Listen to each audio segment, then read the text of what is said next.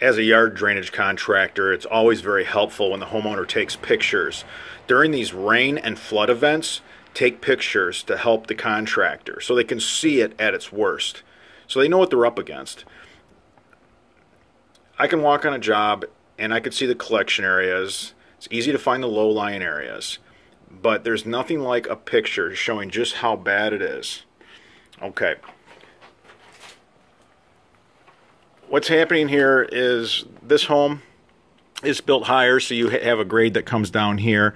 They had an inlet basin here, and there was another one right over here. And those were the two low points. They were trying to collect all the water in that system. That system would get overwhelmed. They're 4-inch pipes. We're building a system that's going to move a lot of water. A 4-inch pipe will move 240 gallons per minute. A 6-inch pipe will move 550 gallons per minute. Now this is under gravity. You know, pump systems change all that, but that's our 6-inch yellow that we're using. That's going to move some water. 550 gallons per minute, we're going to take care of this problem.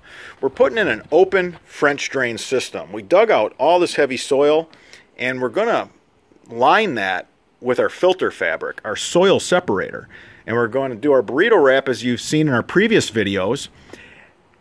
We're going to then top dress it with stone. It's going to be an open French drain. This tree was 3 feet when it was brought here, a very small, tiny tree. As the roots grew and more wood built up in the subsoils, it raised the ground. So it took a lot of that area that water used to be displaced away.